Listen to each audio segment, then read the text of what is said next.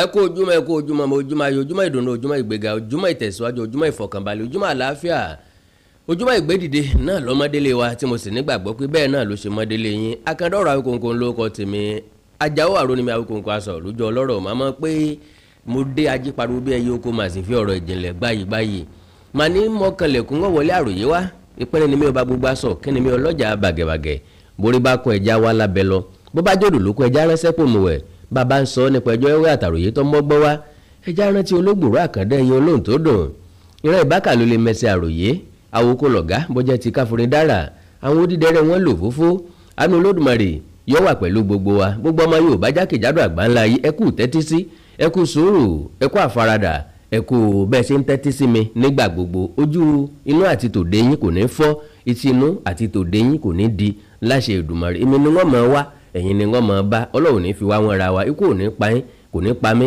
àìsàn ò ní ṣe yín kò ní ṣe mí Ọlọ́run ní fi iṣan ara wa dè wá lágbára Ọlọ́run àìní rówó námọ́ kò ní ṣẹlẹ̀ sẹ́yìn o àìní rọ́wọ́ tìbọ̀ àpò kò ní ṣẹlẹ̀ sẹ́mi náà àti mí àtẹ̀yìn kájọ fa ìkú dẹ́gbẹ́ra kí ni tí mo ní ká sọ̀rọ̀ lé lórí lónìí yóò sì wù mí yóò ṣàládùn ara mi yóò sì dùn mẹ́lẹ́dà mi nù yóò sì dùn mẹ́lẹ́dà tí náà nù àti ẹlẹ́dà àwọn ọmọ wa tí ń bọ̀ lẹ́yìn bẹ́ẹ̀ bá lè ràn mí lọ́wọ́ láti bá mi pín fídíò yìí kó délé kó dóko kó má dàbí ẹni pé mi ò gbọ́ tàbí lẹ́yìn ọ̀rẹ́ yìí pé aṣèrò ọ̀rọ̀ báyìí wáyé sẹ́yìn tó wá ló dé tá a fi gbé ìgbésẹ̀ lé lórí ọ̀rọ̀ àwọn ẹ̀yà Ìgbò ni mo fẹ́ sọ yóò dẹ̀ wù mí tí gbogbo ẹ̀yin ọmọ Yorùbá tẹ́ ẹ̀ bá rí mi gẹ́gẹ́ bí ẹni tó kórìíra àwọn ẹ̀yà yìí ṣùgbọ́n gẹ́gẹ́ bí ẹni tó ń ta ilé olóbó tí ń jí kò nínú oorun tí ń pè é ṣàkíyèsí àṣejù àwọn ẹ̀yà yìí èròǹgbà wọn n tó wà lọ́kàn wọn lórí ẹ̀mí wọn n tó fẹ́ ṣe fún wa ní ti aburú àti báwo lọ́kàn wọn ṣe rí sí wa ǹjẹ́ wọ́n nífẹ̀ẹ́ wa bá a ṣe nífẹ̀ẹ́ wọn ṣé wọ́n kó wa mọ́ra bá a ṣe kó wọn mọ́ra ṣé bá a ṣe ń bá wọn dòwò pọ̀ ni wọ́n ń bá wa dòwò pọ̀ ṣé bá a ṣe gbà wọ́n náà ni wọ́n gbà wá ǹjẹ́ oore tá a bá ṣe fún wọn ǹjẹ́ ó ní nǹkan kan ṣe nínú ayé wọn ṣó ní impact ṣé wọ́n kà á sí ṣé wọ́n rí gẹ́gẹ́ bí oore àbí ẹni tí ọ̀fẹ́ tẹni àlọ́ràn náà ni ọwọ́ mi bà voice note kan tàbí ká pè ní voice meeting kan ṣe mọ̀ pé àwọn ọmọ Yíbò yìí àwọn lórí ọ̀fẹ́ láti máa ṣèpàdé lórí social media àwa náà máa ṣèpàdé lórí social media orí Zoom ní orí TikTok ní orí Twitter ní orí WhatsApp ní gbogbo ala ní àkókò tá a fi ń kóra wá jọ fún ìpàdé but unfortunately ìpàdé tí àwọn ọmọ Yíbò ń ṣe ìpàdé ìṣọ̀kan lórí ẹ̀yà Yorùbá ni unfortunately ìpàdé tí àwa Yorùbá ń ṣe lórí àwọn spaces wọ̀nyí ó máa ń jẹ́ ìpàdé tí ò fi gbogbo ara nítumọ̀ dàbí alára àwọn ọ̀rọ̀ tá a sọ ká bára wa jiyàn ká bára wa jà ká ṣépè fúnra wa nǹkankan ní tá à ń ṣe lórí social media ń tiwa nìyẹn àwọn èèyàn wọ̀nyí dẹ́n take advantage wa well kí ọ̀rọ̀ tí mo fẹ́ sọ kó lè bá a nítumọ̀ kó lè bá a yé ọ dáadáa màá kọ́kọ́ play voice note yẹn màá kọ́kọ́ play voice meeting yẹn ẹ farabalẹ̀ láti bá mi gbọ́ parí torí analysis mi máa wá ní sísẹ̀ntẹ̀lé lórí ẹ̀ voice yẹn ti wà lọ́wọ́ mi ó ti tó bí ijọ́ mẹ́ta ṣùgbọ́n mi ò láǹfààní láti farabalẹ̀ láti listen sí láti digest ẹ̀ ló jẹ́ kó gbà mí di àkókò yìí kí n tó ẹ̀sẹ̀ wá sọ̀rọ̀ nípa rẹ̀ because tí n bá gbọ́ láàbọ̀ tí mo reflect láàbọ̀ at the end of the day yóò padà affect èmi gangan ìdí tí ó fi affect mi ọ̀pọ̀ àkọ́kọ́ ni pé n tó bá ṣẹlẹ̀ síran Yorùbá ó ṣẹlẹ̀ sí mi ẹlẹ́ẹ̀kejì ni wípé mi ì ní lè sọ wípé ṣé fi voice tí mo sọ̀rọ̀ nípa ẹ̀ náà lọ sọ̀rọ̀ débi yìí yóò jẹ́ ìbànújẹ́ ọkàn fún mi yóò dàbí àbọ̀ ọṣẹ́ mi ò dẹ̀ like láti máa ṣàbọ̀ ọṣẹ́ torí pé kò sẹ́ni tí dúpẹ́ lọ́wọ́ aláṣekù àṣetán ló lórí yìn ẹ bá ń farabalẹ̀ ìṣẹ́jú méje ni o wọ́n kọjá ìṣẹ́jú méje but bó ṣe jẹ́ ìṣẹ́jú méje yẹn n tí èmi Àkàndá fi gbọ́ ju wákàtí kan lọ n tí mo fi farabalẹ̀ gbọ́ ojú wákàtí kan lọ ìṣẹ́jú méje 7 minutes plus ni but ó gbà mí more than 1 hour tí mo fi gbọ́ láti digest ẹ̀. God bless you all. House to him, I will commit suicide. I will. If I'm someone from Yoruba land and someone comes to my city and I'm struggling, the person comes there, just within a space of 10 years, I will sell my father's land, my father's house to him, and then use 70% of it to do a wambe, and then use the other one to smoke, and then in 6 months I'm back to Manila. I will commit suicide. Because it has shown that I am useless. It has shown that I cannot have any good impact in this world. And that is what happens with greater percentage of people that live in Lagos. I heard what someone said here. The truth is that most of all those people that drag Lagos are not even Lagosians. They don't even know where they are. They are like slaves. They are like slaves. Some of them, they don't even know their mother because of the nature of the cultural exhibition and phenomenon of Yoruba culture. They are promiscuous in nature, that they don't protect family lineage. So the person that they call father may not even be their father. So they've been living in Lagos, and when you ask them where are you from, they will tell you Osun State. Where in Osun? An average person you see will tell you he's from Ijebu. When was the last time you went to Ijebu? They can't remember. That is not the case of an Igbo person. So they find it very hard to understand how these people build two lives. An average Igbo person builds two lives. One is in the east and one is wherever he's based. Because there's a saying in Igbo language that says, Ebonyi bikona wachi. Anywhere you see an Igbo man, he will be well established. At the same time, when you follow him to his village, you will know he's an Odogu. The name Odogu is not just a fanciful name. It's a name that stands for a man that really understands the nature of Igbo-ness in him. Knowing that whenever we are done doing all these things we are doing in the city, follow me, go back home. You will know where I'm coming from. So it's beyond their imagination that since the war ended in 1970, they were thinking that they will have an advantage over these people that were given 20 pounds, but feet growing exponentially.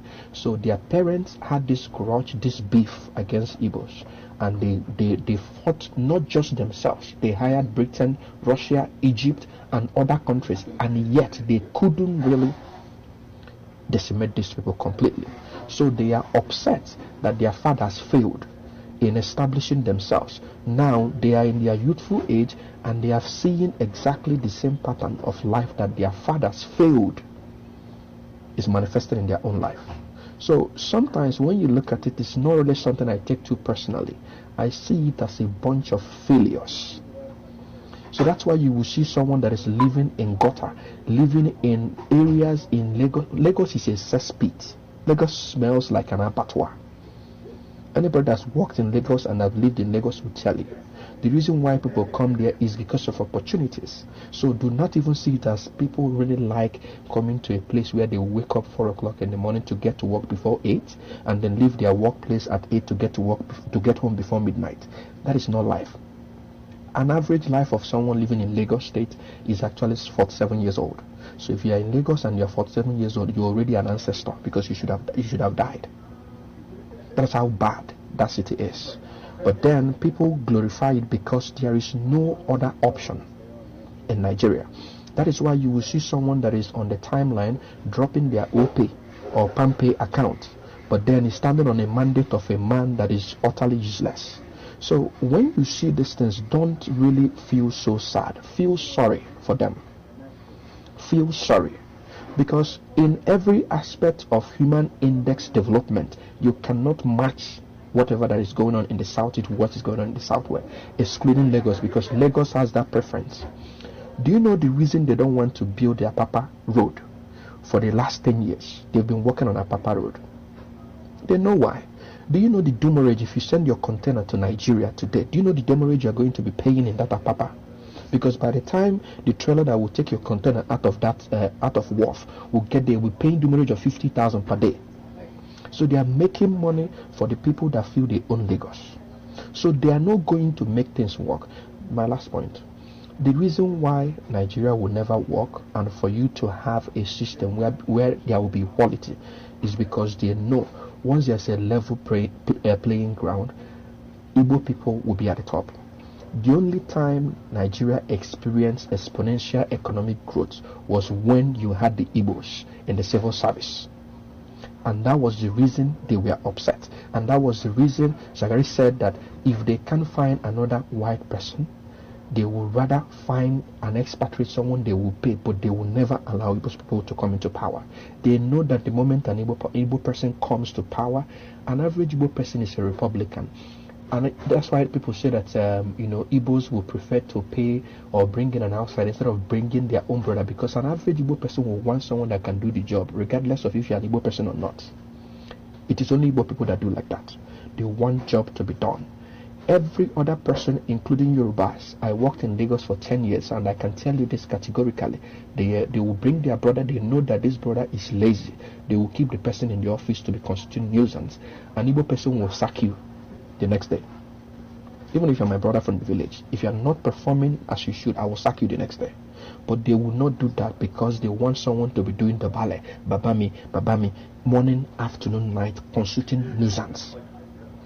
I'm not saying that this is every one of them, because I've worked with I have friends that are of Yoruba extraction, but I can tell you that the majority of them, when you say majority, then you can do the math, probably.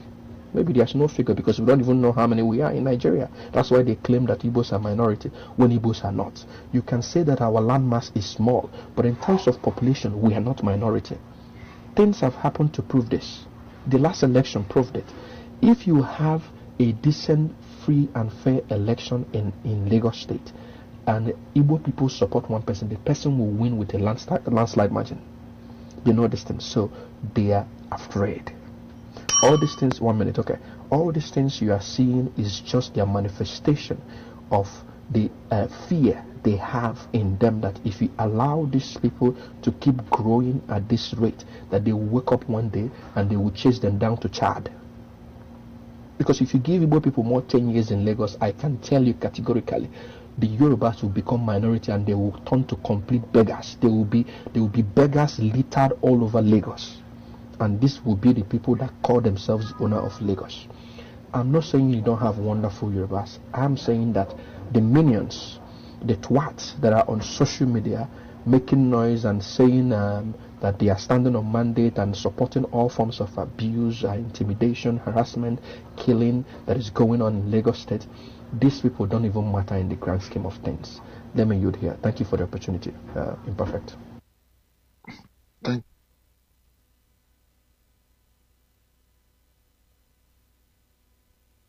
káàbọ̀ padà, inú mi dùn, ọkàn mi balẹ̀ wípé ẹ ti bá mi fi ara balẹ̀ láti gbọ́ ọ̀rọ̀ tí guy yẹn sọ. Bẹ́ẹ̀ ṣe wá gbọ́, etí yín ò ní di. Yóò wá wù mí bẹ́ẹ̀ ṣe bá mi fi ara balẹ̀ tí màá dáhùn àwọn pọ́ìntì ẹ̀ lẹ́yọ kọ̀ọ̀kan, one after the other. Ntí mo fi ní ó gbà mí ní more than 1 hour láti access ẹ̀ nìyẹn, because mo ń láti list ẹ̀ down point by point. Tí n bá ṣe bẹ́ẹ̀, má gbàgbé àwọn nǹkan kan láàrin bẹ̀, má miss àwọn nǹkan kan láàrin bẹ̀, yóò dé wá padà dùn mí. Torí pé like I said, voice yìí ti wà lọ́wọ́ mi, ó ti lé lóṣù, ṣùgbọ́n mo fẹ́ farabalẹ̀ ṣe analysis mi lórí ẹ̀ ni. Now ẹjá bẹ̀rẹ̀ ní sísẹ̀ntẹ̀lé.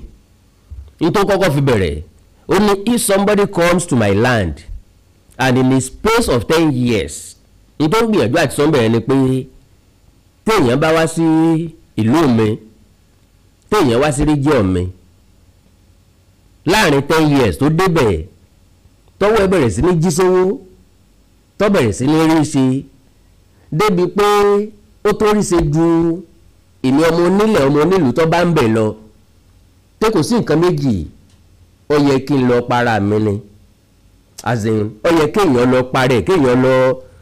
Ó ní láàrin ìgbà tí ẹni yẹn dé, mo wá ta gbogbo ilẹ̀ bàbá mi fún wọn, mo wá fi ìdá kan nínú owó ẹ̀ ṣe ìnáwó, ìyẹn ló pè ní ó wà ń bẹ̀, ni mo fi part of it do ó wà ń bẹ̀. Mo wá fi ilé tó kù, mo wá fi mu sìgá, mo fi mu gbó, tó bá wà wò dáadáa ẹ wá béèrè wípé sọmọ Ìgbò yìí correct àbí ọ̀ correct. Number one, ó correct. Ìdí tó fi correct ṣùgbọ́n àṣìṣe tó ṣe ni pé ó kó àwọn Àwórì mọ́ gbogbo Yorùbá tó kù. Lóòótọ́ highest bidder ni àwọn èèyàn wa nílùú Èkó àti káàkiri ilẹ̀ Yorùbá ṣá ni wọ́n bá lọ. In what sense? Ó ní pé ẹni tó bá lè sanwó jù ni wọ́n ń gbélé wọn fún, ẹni ó bá lè sanwó jù ni wọ́n ń talé fún, ẹni ó bá lè sanwó jù ni wọ́n ń talẹ̀ fún. And tá a bá fẹ́ wà sincere to one another, kò sí nínú èmi àtẹ̀yìn tí yóò tajà fún lowest bidder, kò sí nínú wa including myself tí ń gbọ́jà kalẹ̀ tẹ́nìkan fẹ́ san 1 million, tẹ́nìkan fẹ́ san 400,000 naira, tí wàá sọ wípé torí pé nǹkan kan ẹni tó fẹ́ san 400,000 naira mo fẹ́ ta fún, because Yorùbá ní ìran ìṣòwò ní jèrè. Now ẹni tó fẹ́ talẹ̀ majority ti ní calculation lórí ilẹ̀ tí wọ́n fẹ́ tà. Àwọn tó fẹ́ fìyàn rent tó fẹ́ rent ilé fún yàn, tẹ́ bá wo ibi tọmọ Ìgbò tí kọ́kọ́ bẹ̀rẹ̀ ni pé tẹ́ bá kọ́ shopping complex tàbí ẹ kọ́ ṣọ́ọ̀bù síwájú ilé, bóyá ọmọ Ìgbò kan gba chemist ńbẹ̀, ó gba ṣọ́ọ̀bù kó fi ṣe chemist ńbẹ̀, tẹ́nìkan bá ti kó jáde ńbẹ̀ tí ò bá ti láǹfààní láti gbà á níbẹ̀rẹ̀ tó bẹ̀rẹ̀ pẹ̀lú ṣọ́ọ̀bù ẹyọ kan, gbà tó bá fi máa tó bí ọdún bíi mélòó kan tẹ́nìkan bá ti kó jáde yóò gba ìkejì mọ́, ó lè fi bẹ́ẹ̀ ṣe store, yóò mọ̀ kó nǹkan sí i, tàbí kó fi bẹ̀ mọ́ ta ráìsì àtẹ̀wà kó má burú ẹ̀kan wá láti ìlú wọn kó wá dúró síbẹ̀. Now bí wọ́n ṣe bẹ̀rẹ̀ láti máa wọlé sí wa lára nìyẹn. Ọ̀nà owó dẹ̀ ni wọ́n ń ṣe tó bá fẹ́ gbarú ṣọ́ọ̀bù bẹ́ẹ̀.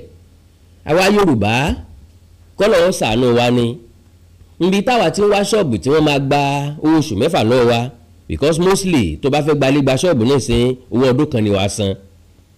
Torí ìyànjú tá ń gbà ká tó rí owó yẹn gan kó jọ, á fẹ́ wá níbi tán ti máa lẹ́sẹ̀ fún wa. Àkọ́kọ́ nìyẹn. Lẹ́ẹ̀kejì, níbi tí wọ́n ti gba owó tí ò ní tó ọdún kan lọ́wọ́ wa, táwa sọ pé òkè ká tó lóṣù mẹ́fà yẹn tán á wà sóṣù mẹ́fà tó kù ńláwọ́ mọ́ wá.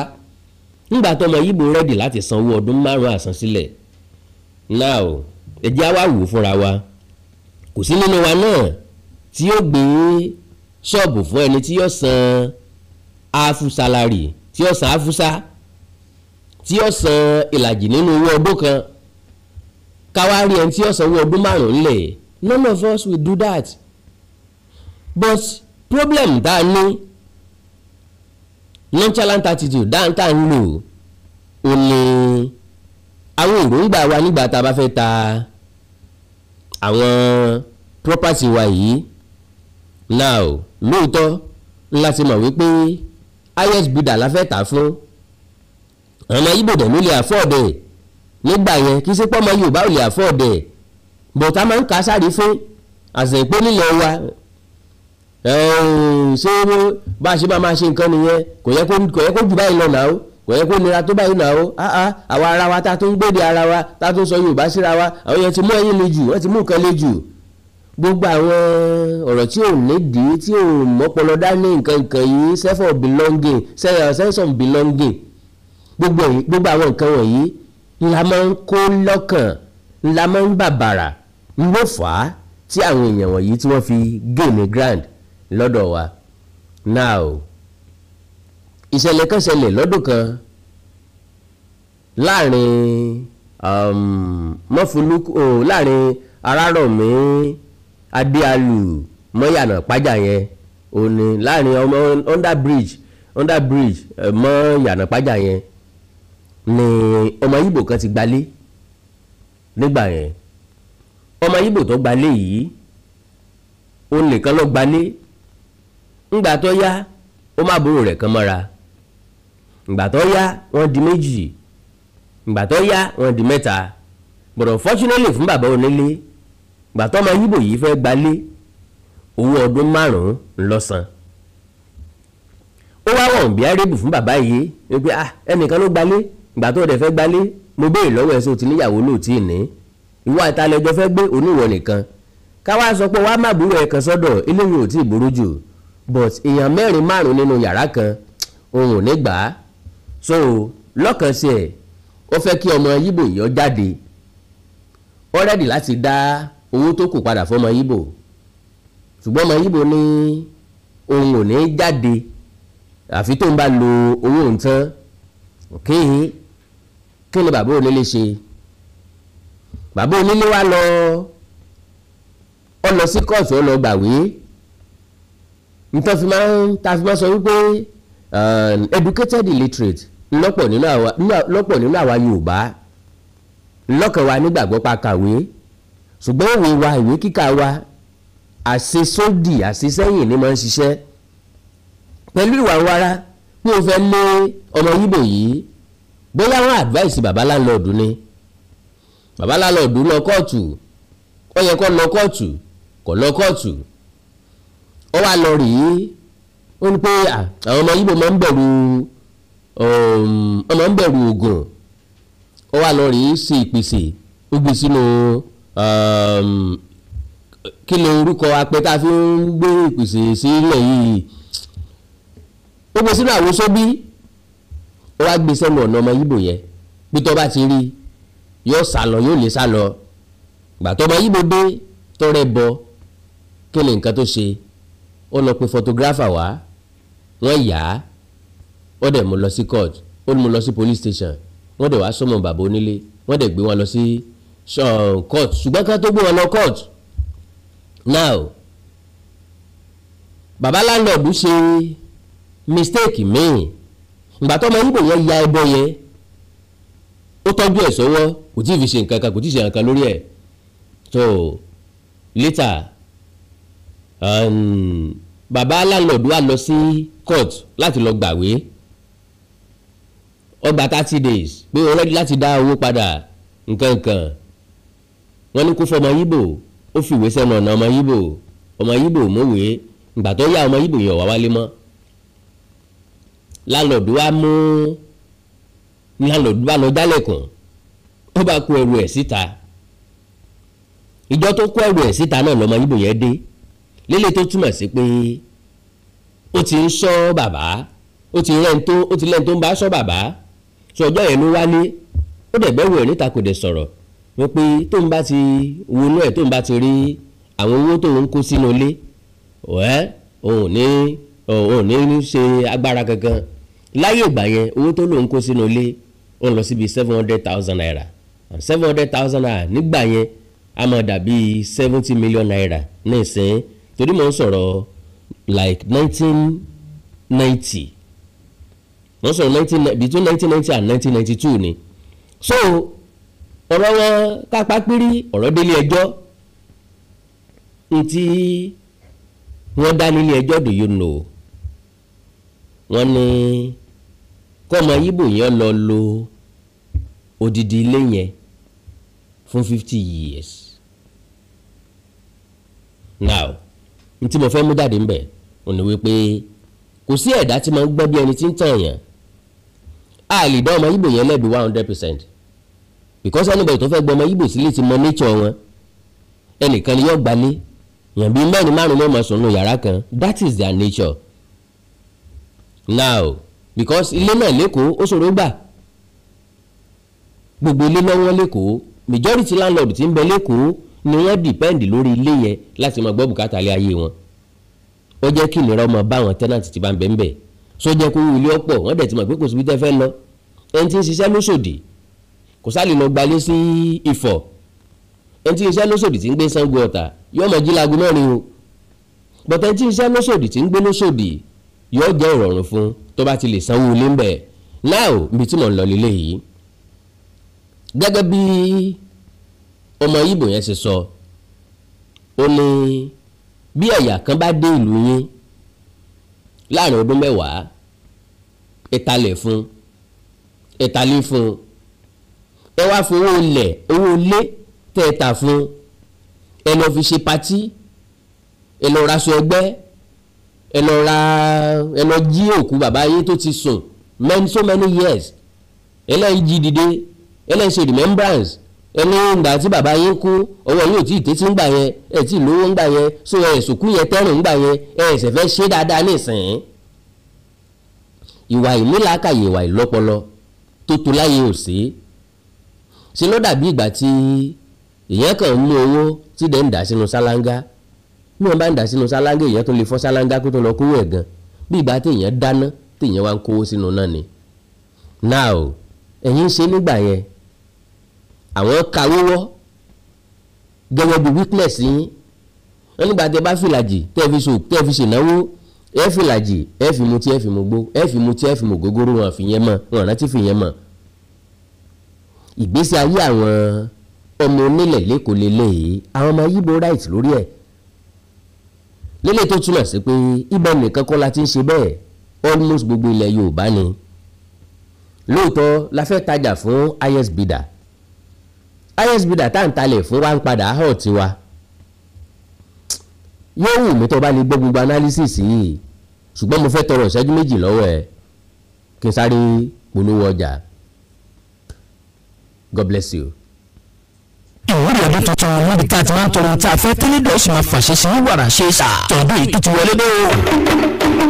ọ̀hún ọmọ aṣẹ́gilájẹ́ ẹ̀rìn àwòrán máa làkúdà sọ̀rọ̀ ọ̀gbọ̀gbọ̀ kan ọ̀rẹ́ kan gbogbo wọn borí ìwókò wọn pariwo ajé tantan gbogbo ẹ̀dá yìí pátá tó fẹ́ gbẹ́gbẹ́ pé lọ́wọ́ lẹ́nu iṣẹ́ òfẹ́ máa rí tajé ṣe kó sọ̀rọ̀ kó bóde pàdé ìṣẹ́gun ìtàn lójú ayé àti lójú ọ̀run ẹni tó ń wá ọmọ lọ́jọ́ tó ti pẹ́ ìjákulẹ̀ lórí ìwé ìròyìn gbogbo ìgbà òtún rí jẹ̀rí mi tẹ́lẹ̀ ṣàdédé ní gbogbo nǹkan lọ́dún rẹ̀ bì tètè máa bọ̀ níbi ìwúrí ọdún tuntun yìí èyí tó máa wáyé fún ọjọ́ mẹ́rìndínlógún gbáko ní December ọdún tá a wà yìí kó wá tọrọ gbogbo ohun tó fẹ́ fún ayé rẹ̀ wọ́n ti dáadáa káwọn alálẹ̀ ó sì máa fàṣẹ sí lójú ẹsẹ̀ àwọn tó gbá lọ́dún tó kọjá ohun tí wọ́n fẹ́ ti tó wọn lọ́wọ́ wọ́n ti ń gbé ìgbésí ayé ìrọ̀rùn báyìí ìwọ náà wọ́n ṣàfihàn ẹ̀wọ́ agbọ́ o ẹ̀yin tẹ́ bá wà lọ́nà tó jẹ́ orílẹ̀-èdè Nàìjíríà àtẹ̀yìn tẹ́ wà ní ìpínlẹ̀ orílẹ̀-èdè ní Áfíríkà tó fi mọ́ ẹ̀yin tẹ́ wà nínú òyìnbó tẹ̀lé ráyè wá síbi ètò yìí físíkàlì ẹ̀wọ́ fòyà sọ ibi ìwúrí ọdún tuntun yìí bá ti ń lọ lọ́wọ́ ní December a máa ṣe fídíò kan pẹ̀lú yín tí kálukú dẹ̀ máa ṣe ìwúrí rẹ̀ lẹ́yọ kọ̀ọ̀kan ní èmi kan ìwọ kan tó lóyìnbó pè ní one-on-one táṣe ó dẹ̀ máa dúró bí ẹsẹ̀ privacy yìí jẹ́ wálé gidi gan ni o àwọn tí yóò máa súre fáwọn èèyàn níbi ètò yìí mímọ́ gbogbo wọn wà àwọn alálẹ̀ ló ń gbẹnu wọn ṣàṣẹ elédùà ló fi ṣẹ́ra wọn ìyá tó bá wà ní Nàìjíríà tàbí any country ní Áfíríkà bó sì jẹ́ lóyún ìwé ló wà tètè pé àwọn hotline wa yìí kó book sílẹ̀ +23491509170 tàbí +2349150491169 tó fi mọ́ +2347031854347 ẹ̀yin tí ẹ bá wà ní ìpínlẹ̀ Ògùn tàbí bí ẹni kàn sí ilé iṣẹ́ wa láti lọ bù àwọn ní nọ́mbà 55 OEA compound along Old Orebunmi Express Road adjacent Bona Farm Junction Ìjẹ̀bú Ìlẹsẹ̀ nípìnlẹ̀ Ògùn tàbí kẹ́kàn sí OEA apps and club spices lórí Facebook at OEA_abba lórí Instagram website wa ní www.oea/abba.com email address wa ní appsclubs2019@gmail.com níbi ìwúrí ọdún tuntun tó máa wáyé ní December ọmọ ọba ọlọ́mọlẹ́kan lóhùn aláṣẹ OEA apps and club spices ló ní pé tèmi tiẹ̀ ò ní sọ̀rọ̀ ṣe o ṣe. mo kí gbogbo etí tó ń gbọ́ wa nílé mo sì kí gbogbo ojú tó ń wò wá nílé pé ojú tẹ fi ń wò wá ò ní fọ́ etí tẹ sì fi ń gbọ́ wa ò ní di orúkọ tèmi ni Godwin tí gbogbo ẹ̀yin èèyàn mọ̀ sí ìyá Ìjẹ̀bú gẹ́gẹ́ bí ẹ ṣe mọ̀ ní ìṣe wa wípé ìlera yín òun ló jẹ wá lógún a tún ti dé bí a ṣe ń dé o gbogbo ẹ̀yin tí ẹ ní ìṣòro tó jẹ́ pé ọkùnrin tó dàbí obìnrin nínú ilé ọkùnrin tí ò lè ṣojúṣe pẹ̀lú ìyàwó ẹ kàn sí iléeṣẹ́ Godwin ẹ̀yin tó jẹ́ pé pépà lè má kà lálẹ́ ẹ má kà pépà bò ẹ kàn sí wa a ní pákéjì oríṣiríṣi fún yín a ní 3-in-1 a ní 2-in-1 fẹ́yìn ọkùnrin tó lè jẹ́ kẹ́ tó máa jẹ́ kẹ́ ṣe bó ṣe yẹ kẹ́ ṣe bákan náà ni ìṣòro tí a ń pè ní arthritis yìí ó ń ṣọkùnrin ó ń ṣobìnrin orúkún ríro ìbàdí ríro ọrùn ẹsẹ̀ ríro ẹlòmíì ó lè jẹ́ osteoarthritis lónìí ẹlòmíì rheumatoid arthritis ẹlòmíì ìdẹ̀rẹ̀ kò ní lè bẹ̀rẹ̀ mú nǹkan lẹ̀ ẹlòmíì ò lè bẹ̀rẹ̀ kírun ó ṣeé ṣe kó jẹ́ sciatica ni ó ṣeé ṣe kó jẹ́ lumbar spondylosis ni ẹlòmíì ìdẹ̀rẹ̀ arthritis ni tó bá ti di pé ìbàdí ń ro ẹ̀ ò lè bẹ̀rẹ̀ ẹlòmíì orúkún ríro ẹlòmíì ẹsẹ̀ á máa gbóná ẹlòmíì àpapọ̀ rẹ̀ á máa gbóná ẹlòmíì ẹsẹ̀ á máa gbọ̀n ẹlòmíì ara á máa tá orí á máa tá apákọ̀ọ́ra á máa tá ẹ pọ̀ sí iléeṣẹ́ Godwin ìyá Ìjẹ̀bú ẹlòmíì ò lè fọ́jọ́ ọwọ́ ẹ̀ báyìí gbogbo ọwọ́ á máa ró gbogbo ẹ̀yin tẹ́ tí ń lò náà ẹ máa jẹ́rìí sí ẹ pọ̀ sí iléeṣẹ́ Godwin ìyá Ìjẹ̀bú bákan náà ni àwọn èèyàn tó ń tọ̀ ìtọ̀ àtọ̀jù yìí ó ṣeé ṣe kó jẹ́ pé prostate enlargement ni fún ẹ̀yin ọkùnrin tẹ́tí lé lọ́mọ ogójì ọdún tẹ́ bá ní prostate enlargement ẹ lè máa tọ̀ léraléra, ẹlòmíì ò lè rí tọ̀tọ̀ rárá, ẹlòmíì ìdẹ̀rẹ̀ tó bá fẹ́ tọ̀ á máa ní ìrora, ẹlòmíì ìdẹ̀rẹ̀ kó tó débi tó máa tọ̀ sí tọ̀ ìtì máa jábọ́, ṣùgbọ́n obìnrin ní a máa tọ̀ léraléra kó tó débi tó máa tọ̀ sí tọ̀ ìyá ti máa jábọ́. Ó ṣe é ṣe kó jẹ́ weakness of bladder làwọn ní, àbí kó jẹ́ infection, àbí kó jẹ́ diabetes insipidus tí a mọ̀ sí àtọ̀gbẹ, ìyẹn náà lè fà á ká máa tọ̀ púpọ̀ jù. ẹ kàn sí iléeṣẹ́ gómìnà Ìyájẹ̀bú, èyíkéyìí tó lè fà á kẹ́ ẹ máa tọ̀ púpọ̀ jù ara iṣẹ́ wa ni, lára iṣẹ́ tèmi jogún látọ̀dọ̀ bàbá mi, àtọ̀jú yín gbogbo ẹ̀ ó sì padà sí àyè ẹ̀ bó ṣe tó àti bó ṣe yẹ. Bákan náà ni àwọn tó ní hepatitis ooru inú ẹ̀dọ̀ ni, ṣùgbọ́n tí hepatitis bá ti pẹ́ lára ó lè ba ẹ̀dọ̀ jẹ́, ó lè fà á kéèyàn ní enlarged liver, ó lè fa oríṣiríṣi ìṣòro sí ẹ̀dọ̀ yẹn. Ẹlòmíì á máa ní àmì bí kínú máa dùn, bí kójú máa pọ́n, kítọ̀ ẹ̀ máa pọ́n, ẹlòmíì dẹ̀ kò ní rámì rárá, bóyá lọ ṣàyẹ̀wò wá kàn sọ fún pé ó wà positive ẹ kàn sí wa. Ẹlòmíì dẹ̀rẹ̀ ó lè jẹ́ liver cirrhosis lòun ní, èyíkéyìí tí ẹ ó ìbàjẹ́ ẹ kàn sí iléeṣẹ́ gómìnà Ìyájẹ̀bú. Bí mo ṣe sọ̀rọ̀ yìí tẹ́ ní prostate, ó jẹ́ prostate enlargement ni, ó jẹ́ prostate cancer ni, ẹ kàn sí wa pẹ̀lú ògo Ọlọ́run ẹ̀ ní rí bákan náà mọ́. Mo ti sọ fún yín gbogbo ìṣòro yòówù kẹ́ni ewé àti gbòǹkan mélé tí àwọn bàbá wa lò láyé àtijọ́ tá a ti gbé kalẹ̀ lọ́nà ìgbàlódé tó sì ṣe bẹbẹ lágbára, òun là ń lò fún ọmọdé àti àgbà. ẹ kàn sí wa ẹ̀ ní kábàámọ̀ pẹ̀ ṣe bẹ́ẹ̀. ẹ̀rọ ìbánisọ̀rọ̀ mi ni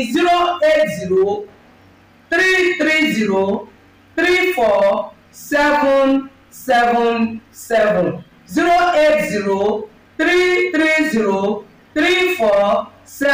08033034777. ẹ bá wà l'Amẹ́ríkà, kẹ́ ẹ wà ní Spain, kẹ́ ẹ wà ní UK, ibikíbi tí ẹ bá wà, ó jẹ́ Canada ni, ó lè jẹ́ Port Harcourt ni, ó jẹ́ Abuja ni, ibikíbi tí ẹ bá wà ẹ kàn sí iléeṣẹ́ gómìnà Ìyájẹ̀bú.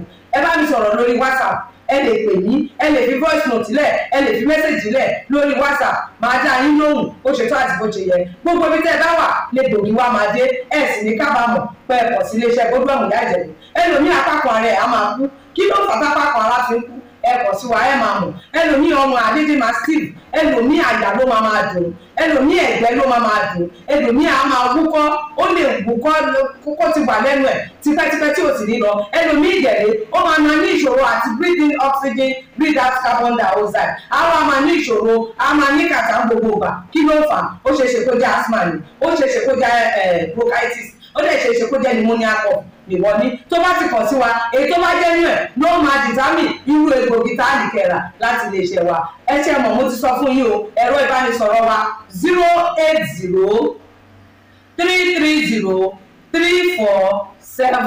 08033034777. iléeṣẹ́ Godwin last bus stop yín ni pẹ̀lú agbára Ọlọ́run. Remember, if it is not Godwin, it can never be like Godwin. I used to tell you, health is something to be treasured. Ire o. Anything benefit and logistics. Iṣẹ́ wọn dára, ká sísan wọn kárí ayé. MDT Clearing, Freight and Logistics. Bá a ṣe kárí ayé, bẹ́ẹ̀ ni òye iṣẹ́ yé wa. Cargo Services wá dúró tán láti Nàìjíríà. A ó bá yín gbé nǹkan ránṣẹ́ sí àwọn èèyàn yín ní Europe, UK, US, Canada, Asia lọ bẹ́ẹ̀. Gààrí, epo pupa, ẹ̀gúsí, ẹja gbígbẹ, ìgbín, irú, àpọ̀n, aṣọ, ìlẹ̀kẹ̀, àwọn ìwé tó ṣe pàtàkì àti bẹ́ẹ̀ bẹ́ẹ̀ lọ. Kò tán síbẹ̀. MDT Clearing Services lékìtìnté. Àṣẹ tó ń tẹjọba tá a gbà. Ó mú àwọn èèyàn yàn wá láàyò láti port. Ọwọ́ kan ni MDT á clear kọ̀ńténà yín jáde fún yín. Bó ṣe kọ̀ńténà tó kún fún káà lóríṣiríṣi tàbí ohun mìíràn. Àwọn òṣìṣẹ́ wa kọ̀ lálá. Professionalism wa kò lẹ́gbẹ́. MDT doorstep delivery service náà ò gbẹ́yìn. Níbikíbi lágbàáyé, àwa gbé ọjà yín fún yín lẹ́nu ọ̀nà yín. MDT tún bá ní ìrajà. Product sourcing. Ìyẹn ni pé à ń ràn yín lọ́wọ́ láti ra ohun tí ẹ fẹ́. À á sì fi ránṣẹ́ sí yín ní kánmọ́ kóbó. Ní MDT Clearing, Freight and Logistics. Akájú ẹ̀, àtò, àlétò. Iṣẹ́ wa yàn, ó yanjú lówó péréte. Ẹ máa bọ̀ nínú ilé-iṣẹ́ MDT ní nọ́mbà 22 Latif Salami Street, Ajao Estate, Ikeja, Lagos. A sì tún ní ẹ̀ka káàkiri orílẹ̀-èdè Nàìjíríà. Ẹ bá wa sọ̀rọ̀ 0818-231-1480 àti 0912 08029074004. bákan náà ilé-iṣẹ́ MDT lókè òkun wà ní Toronto, Canada. Please call +16472895364. Website www.mdtfreights.com. MDT Clearing, Freight and Logistics. Assure delivery. ẹ káàbọ̀ padà àánú Olódùmarè nífẹ̀ẹ́ nìkan kó wá sílẹ̀ o. well mo nígbàgbọ́ wípé ẹ ń tẹ̀lé mi pẹ̀lú àlàyé tí mo ń ṣe bọ̀ ṣé ìgbàgbé nǹkan tí mo ní ọmọ yìí sọ. First point, when if somebody comes to my land and in the space of 10 years I will sell my father's land and use the money for owambe and use the other one to smoke, and in 6 months I will turn to omonile, I will commit payin òun para òun. Now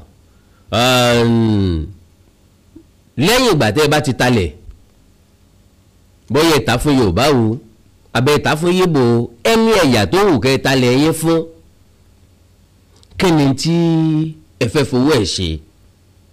bí èèyàn bá talé tó talẹ̀ tó invest owó ẹ̀ lórí business tó invest owó ẹ̀ lé lórí yóò padà máa mú èrè wá, but unfortunately ìyẹn ò kì í ṣe èròǹgbà àwọn Àwórì. With due respect, mo mọ Àwórì inside out. Àwórì kì í ṣiṣẹ́ Àwórì kì í ṣiṣẹ́, wọ́n nígbàgbọ́ nínú ilẹ̀ títà nìkan. tẹ́ bá wà wọlé Àwórì lẹ́kọ̀ọ́ wọ́n ti talẹ̀ wọn tán, àwọn ní ọ̀wà di láńlọ́ọ̀dù, wọ́n wá gbégi àánú láàárọ̀ kùtùkùtù, wọ́n á jókòó síta, wọ́n wá kásẹ̀ lẹ́sẹ̀, wọ́n máa mú ògógóró. now Àwórì lọ́tà ní gbogbo agbègbè Ọ̀tà, ẹ lọ sínú Ọ̀tà gangan, àwọn Àwórì tí ń bọ́ mbí ò kì í ṣiṣẹ́. lọ́pọ̀ ọgbà bí wọ́n bá fẹ́yàwó tí kì í sọmọ Àwórì, ìyàwó wọn náà máa ń ṣiṣẹ́. ilẹ̀ lásán l'Àwórì ń tà. Ọ̀tà ni mo ti kọ́kọ́ gbọ́ nípa ọmọ onílẹ̀ pọ̀, ọmọ onílẹ̀ ń bẹ. ọmọ onílẹ̀ máa yọ èèyàn lẹ́nu tí wọ́n bá fẹ́ ṣe foundation. ọmọ onílẹ̀ máa talẹ̀ kan fún èèyàn méjì fún èèyàn mẹ́ta. tán bá talẹ̀ fún ọ wọ́n á tún ta fẹ́ lòmíì, ẹ lè ta fẹ́ lòmíì lọ́la, ẹ lè ta fẹ́ lòmíì lọ́túnla. ẹni tó bá ti kọ́kọ́ kó yanrìn débẹ̀ tó bẹ̀rẹ̀ iṣẹ́ ń bẹ̀ lọ́ra lè lọ́dọ̀ wọn. ẹni tó kù tó bá padà lọ bá wọn pé mo mọ̀ dórí lọ yẹn, mo rí pọ́ ti já yanrìn bẹ̀, mo rí pọ́ ti ra búlọ̀kù bẹ̀, wọ́n máa sọ pé pé àwọn rò pé kò ní tètè wá bẹ̀rẹ̀ ni ní tí yóò ṣẹlẹ̀ ni pé àwọn máa fún bòmí, wọ́n lè lọ fún nínú ẹgbìrì, wọ́n lè lọ fún níbi kòtò jèkó, wọ́n lè lọ fún lọ́nà tó jèrèrè, wọ́n lè sọ pé yóò tó fowó kún owó ilẹ̀ tó rà. so ìwọ gángan ò ní lè manage láti jẹ́ kó wọ́n lọ bẹ́ẹ̀, wọ́n fẹ́ gbabi tán bá fún ọ. ìgbé ayé táwọn Àwórì ń gbé nìyẹn, àwọn ló jẹ́ kí àwọn ló sọ wá lẹ́nu táwọn ìyá Ìgbò fi bèlè pé bákan náà ni gbogbo wa ṣe rí. and again tán bá sọ̀rọ̀ nípa Yorùbá, tán dárúkọ Yorùbá, àwọn ọmọ Èkó nìkan ni wọ́n ń sọ nípa rẹ̀, wọ́n wá ń generalize lórí wa. now ńgbà tẹ́ ẹ bá talẹ̀, tẹ́ ẹ fowó ẹ̀ mọ̀ gógóró, fowó ẹ̀ mutí, tẹ́ ẹ fowó ẹ̀ jayé, Àwórì ti wá ta gbogbo ilẹ̀ wọn tán. ilẹ̀ Àwórì ni mo ti rí tí wọ́n ń ta òfurufú. tẹ́ ẹ bá bẹ̀rẹ̀ foundation, Àwórì ó gbowó. tẹ́ ẹ bá ń bá lédè linted, Àwórì ó gbowó. bẹ́ẹ̀ bá fẹ́ ṣe dẹ́kìn, Àwórì ó gbowó. bẹ́ẹ̀ bá fẹ́ gbélé ọ̀ǹga sókè sí, Àwórì ó gbowó. sòfà àdán ti talẹ̀ tán, wọ́n wo pé káwọn ọmọ gbowó dẹ́kìn, káwọn ọmọ gbowó pé èèyàn fẹ́ gbélé ń garéètì, iye bẹ́ẹ̀ bá ṣe fẹ́ gbéga l'Àwórì máa wá sọ́dọ̀ yín o, náà máa gbowó o. tẹ́ ẹ̀ bá dẹ̀ fún ọ lówó, wọ́n mọ àwọn tẹ́ ẹ bẹ̀ ń ṣẹ́, wọ́n yàdá sí wọn, wọ́n yà ké sí wọn, wọ́n mọ sáwọn nísìnyí, wọ́n kó pọ́npọ́n wọn, wọ́n kó sọ́fọ̀ wọn. àfìgbà tẹ́ bá wá tó sẹ́tù wọn náà tó máa fi ń sílẹ̀. ìgbé ayé t'Àwórì ń gbé lélẹ̀ yìí, complete ìgbé ayé t'Àwórì ń gbé lélẹ̀ yìí, mo gbé láàrin wọn dáadáa for good 17 years. so èèyàn máa wò wọ́n wípé irú àwọn èèyàn wo làwọn èèyàn, irú ìṣẹ̀dá wo ni wọ́n. Àwórì inú máa ń gbé ẹjọ́ fake dìde lórí ilẹ̀, bóyá wọ́n ti rí ilẹ̀ kan bì kan, tàbí wọ́n ti tà á tẹ́lẹ̀tẹ́lẹ̀, ilẹ̀ yẹn wá pọ̀, ẹni tí wọ́n wá tà fún kò wá tí ì ṣe kankan lórí ẹ̀. àwọn yẹn máa ń ra hectares of land tí wọn ò tí ì nílò. Kí làwórì máa ṣe táwórì bá ní rí lọ́ọ̀yà wọn á lọ bá lọ́ọ̀yà yẹn wọn á sọ fún lọ́ọ̀yà yẹn pé ilẹ̀ tó ìwé onígbélà tá a bá lè ṣẹjọ́ lórí ẹ̀ ìwọ́n gan máa fàbẹ̀ láńbẹ̀lá pé táwọn bá lè wú ilẹ̀ káwọn gbé kéèsì jáde káwọn gbé kéèsì dìde lórí ẹ̀. Àwórì máa gẹ̀ẹ́tì dọ́kúmẹ́ǹtì jáde ó lè má jẹ́ rí dọ́kúmẹ̀ntì bọ́ tẹ́ ẹ̀ ní lè jiyàn rẹ̀ bẹ́ẹ̀ gbé dé kóòtù ẹ̀ lè má lè jiyàn rẹ̀. Ìgbé ayé tí wọ́n ń gbé nìyẹn ilẹ̀ nìkan ni wọ́n nígbàgbọ́ nínú ẹ̀ ìgbé ayé Àwórì nìyẹn. So àwọn Àwórì ló fáwọn ibi tí mo fẹ́ yọ jáde níbẹ̀ gangan nìyẹn pé àwọn Àwórì ló fún ẹ̀yà Ìgbò ní liver àwọn ló fún ọlẹ́nu ọ̀rọ̀ tí wọ́n fi láǹfààní láti mọ yọ́sù ti ètè kan Yorùbá lábùkù. Àwọn lọ́jẹ́ kan máa gbégbé ayé fàmílétè kí n tutọ́ tí wọ́n ń gbé lọ́jẹ́ kan ríra wọn gẹ́gẹ́ bí ẹni tó ti tó tán lọ́jẹ́ kí wọ́n rí àwa gẹ́gẹ́ bí òpònú àtẹni tí ọmọ ṣe tí ọmọ nǹkan ti ń ṣe because gbogbo ilẹ̀ tí ń bẹ ní Sango Ọ̀tà gbogbo àwọn ilé tó wà ní Sango Ọ̀tà táwọn ọmọ yìí tó ń rà tí wọ́n wó tó fi kọ́ shopping complex ilé àwọn Àwórì ni àwọn Àwórì ló ní àwọn Àwórì ló ta fún wọn. So now látọ̀tà défọ̀ dédokò dábúlé ìrókò lọ sí Òṣòdì lọ bẹ́ẹ̀ káàkiri gbogbo bẹ̀ ni àwọn ọmọ Ìgbò ti dominate. By the time tí mo bá analysis mi délẹ̀ wàá rí many points láti pick ń bẹ̀ but unfortunately mi ò fẹ́ kí program yìí ọ̀pọ̀ so màá pín ní segment by segment. Mo fẹ́ sinmi lórí eléyìí ná mo ń padà bọ̀ fún segment 2 tàbí part 2 tàbí episode 2. Ẹ má gbàgbé láti like kẹ́ follow program kẹ́ follow page mi lórí Facebook Awikonko live Àkàndá Ọ̀rọ̀ Awikonko. Ẹ subscribe sí YouTube channel mi Àkàndá Ọ̀rọ̀ Awikonko TV Àkàndá Ọ̀rọ̀ Awikonko TV Àkàndá Ọ̀rọ̀ Awikonko akéwì àti bẹ́ẹ̀ bẹ́ẹ̀ lọ. Bí ẹ bá ní nǹkan pàtàkì tẹ́ fẹ́ kájọ sọ ẹ já sọ̀rọ̀ lórí WhatsApp +234 904 851 9362 +234 904 851 9362. Èdè àti àṣà Yorùbá ò ní wọ mi orílẹ̀-èdè Yorùbá ò ní dàrú ìlú ẹnìkọ̀ọ̀kan wa yóò tòrò mẹ́nẹ́mẹ́nẹ́. Ilẹ̀ Yorùbá àjọ ni wá ní o ẹja dáàbòbò báwọn ahun ti ń tọ́jú nǹkan ìní wọn ẹnu Olódùmarè ò ní fi wá sílẹ̀ títí ìgbà tí wọ́n padà wá ire o. Awikonko Development Fans Club ilé aláyọ̀ ilé wa. Awikonko Development Fans Club ilé aláyọ̀ ilé wa. Ẹgbẹ́ tó dúró fún ìdàgbàsókè àti tẹ̀síwájú èdè àṣà àtún àjogúnbá ilẹ̀ Yorùbá. Ẹgbẹ́ tó fẹ́ ìrẹ́pọ̀ gbogbo ọmọ Yorùbá tó tún gbé àṣà àti ṣe Yorùbá lárugẹ. Awikonko Development Fans Club ilé aláyọ̀ ilé wa.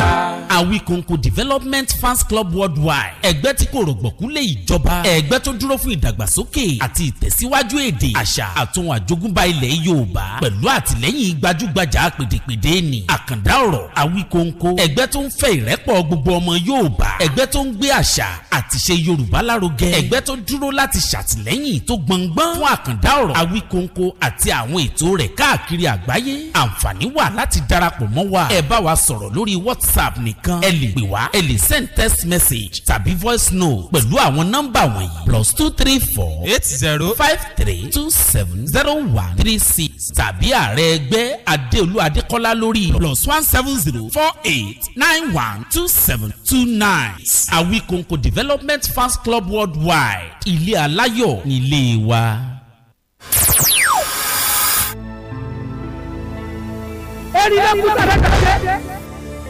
Ẹ̀fọ́ ló kú tiwotiwo ògbólógbòó àgbà ló kú tòun tẹ̀wé ràgbà lọ́rùn lọ́dún máa ń fọ́ mi là lọ́jọ́ tí wọ́n fi àtàkùn rẹ̀ láyé tí wọ́n fi ògèdè gbó rẹ̀ lọ́rùn ó ní ìyá ó ní mo gbọ́ ó ní pípa tí mo gbọ́ wọn lórí mi ní òjẹ́ jẹ́ wọn ibi tójú rí àyà mi ní ògbé ẹnu ọ̀gbọ́dọ̀ sọ lọ́wọ́ àyè o